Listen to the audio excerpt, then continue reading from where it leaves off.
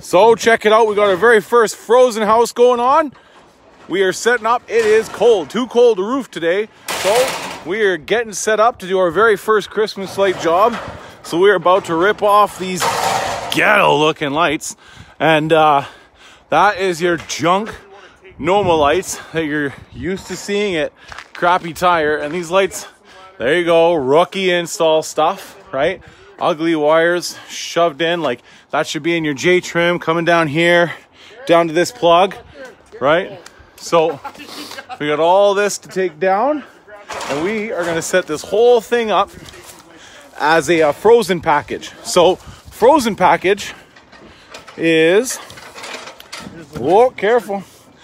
Frozen package is right here. So this is the color that we use. So we don't use this.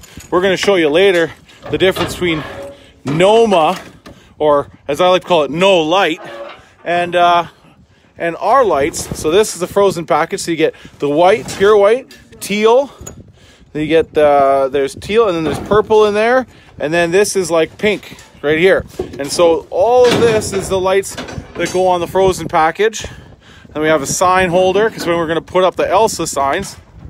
So we got a little bone to pick with our sign supplier, because last year when we were getting these Elsa signs, they were on wood and cut, and that's what we got delivered, was not wood and not cut. So we're gonna have a little chat, because that's not gonna hold up to the weather. That's not the professional install that we're used to doing. And so first things first, you want to hire roofers to do this job, because these guys actually know how to work on a 2-story house like this. They actually we actually have the insurance, because you know what would make it a really Merry Christmas is if you get some group of screen door installers or lawn care guys who come out and they say, oh, we're a holiday lighting company now, and they come out and they fall off your roof, and then you're gonna have all kinds of problems. Even worse yet, you hire some random schmoes who say they're gonna do it, and now you're the general contractor. That is dangerous. We don't even want to work on that for roofing. So imagine what it's like when you're actually doing holiday lights and you've got snow to deal with. That's a real problem. And so if you were to hire some random dudes and they fall, that guy goes to the hospital, right? Look at this. So he's up there, bang, bang, okay? If he doesn't die, he's going to go and say to to the hospital that, oh, I fell at work. Where were you working? I was working at 7510 156th Street, and that was where I was working. Who's your employer? Well, Mr. and Mrs. Smith. Well, guess who's going to jail? Mr. and Mrs. Smith, because it's up to a $500,000 fine if someone falls off a roof like this and didn't have proper safety measures set up, didn't have all the proper things done to make sure that people didn't fall. So don't do that to yourselves. Hire professionals. And the other thing you want to consider is you don't want damage done to your roof and siding, because now you got to take off, see that yellow wire? You got to take off that you got to take off that corner trim to run your lights, right? Do you think screen door installers, screen door guys, or lawn care guys, do you think they spend a lot of time working around siding? So when you got to start stuffing wires and siding and J-trim and gutters, you want to make sure your gutters drain properly.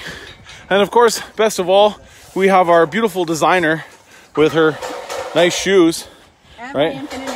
And your infinity scarf, who will do your holiday design for you. So we have a number of packages. We got the Christmas Winter Wonderland package, Frozen package, Grinch package. Oh, what else is there? Prairie Pride, Nordic, right? So there's a lot of really cool packages. I'm super excited to show you guys this Frozen job when it's done. One thing that we do got to do is, guys, I forgot we have one thing that we got to do. I forgot to tell you guys this. So guys, if Curtis, if you guys can all do this, Jamie, because you're a little sore today, you can be the recorder. But guys, one thing that we got to remember is that installing Christmas lights is kind of a fashion faux pas before Remembrance Day, because people, understandably might feel like it's a sign of disrespect to start lighting your Christmas lights before Remembrance Day. So we don't light the lights, or we tell the customers not to light the lights. We'll light them to test them, and then that's it. But something that I promised the whole veterans community is that we do 22 push-ups on the start of every job to show the support for the fact that 22 veterans a day commit suicide because of the PTSD and stress that they come back with. 11, 12, 13, 14, 15. Those are half push-ups, Curtis. 18. Woo! Bam! All right, thank you so much for watching, everybody. We're gonna get to work now. Everybody warm? Everybody's warm.